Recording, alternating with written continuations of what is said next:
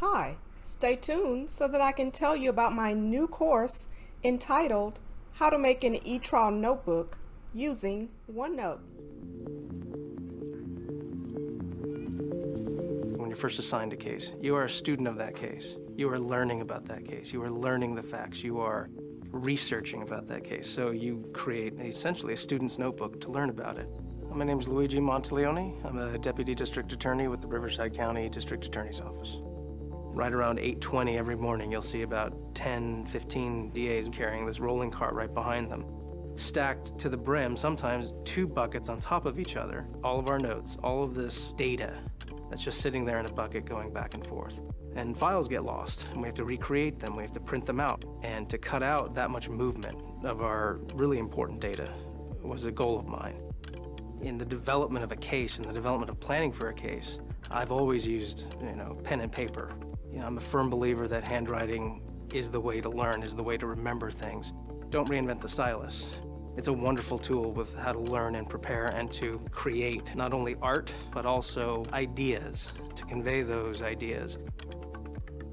Combining digital handwriting with PDF searchable capabilities essentially makes that trial notebook and yellow pad, combine them into one, and puts it in the same place with everything accessible. So I hope that you will consider subscribing to my course entitled How to Make an E-Trial Notebook Using OneNote.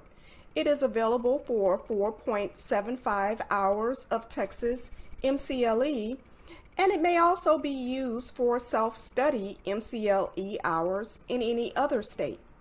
You can find this course on my website at ProfBlackmore.com.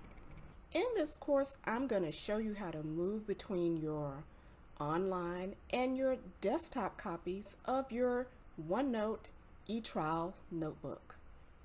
So as you can see right here, we're in your desktop copy of your OneNote E-Trial notebook. And then right here is your online copy of your OneNote E-Trial notebook. And as you can see, the same page is correctly synced over. I'm going to show you how to do that in this course. I'm going to go step by step with you, and I'm going to show you how to include all of these particular sections in your E-Trial notebook using the format set up in Buckland's Building Trial Notebooks.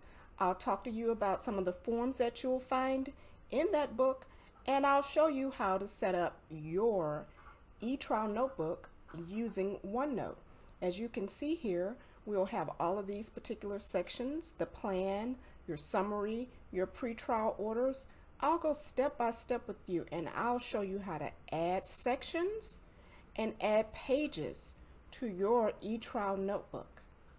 I'm also going to show you how to use your E-Trial notebook in trial, and I'll show you how you can write and even record notes in your daily trial diary or your daily trial notes in your E-Trial notebook. And so here is my E-Trial notebook on OneNote on my Surface Pro.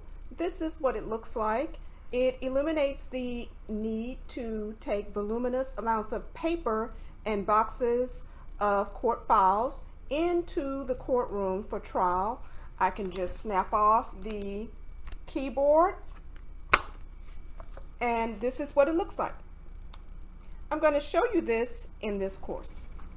I'm also going to show you how to use your cell phone as a scanner type device where you can use Office Lens to take pictures of documents as a document camera in the courtroom, and you can upload those documents to your E-Trial notebook, and they are synced immediately to those who have access to your E-Trial notebook back in the office. Throughout this course, we will use an actual simulated motor vehicle accident trial so that we can actually go through the steps of setting up our E-Trial notebook using OneNote. And here's a brief summary of the sample case that we'll be using.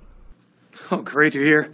Listen, Caroline just called. She's about to have the baby. I was just on my way to court, but now I've got to go to the hospital. I really need you to try this case for me. It's pretty straightforward. Basically, a car and a bicycle collided at an intersection near downtown. The bicyclist claims that the driver was speeding and wasn't paying enough attention to the road. Now, she wants him to pay for the cost of the bike plus her medical bills. The driver claims that he had the right of way and that the bicyclist ran a stop sign. This case file has all the documents you'll need plus my notes for the opening statement. We just picked the jury yesterday and testimony starts today. Anyway, good luck. I owe you one. And so this is going to be a very fun and innovative course. So I hope that you will subscribe to my new course entitled How to Make an eTrial Notebook Using OneNote. You can find this course on my website at professorblackmore.com.